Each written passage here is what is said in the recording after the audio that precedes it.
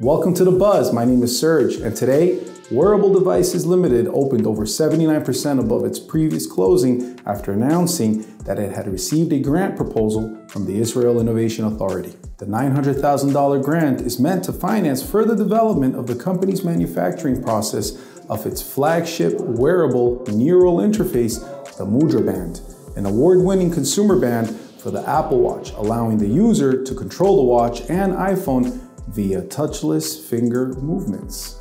Visit financialbuzz.com for more coverage or drop us a like and subscribe. Keep up with more of The Buzz.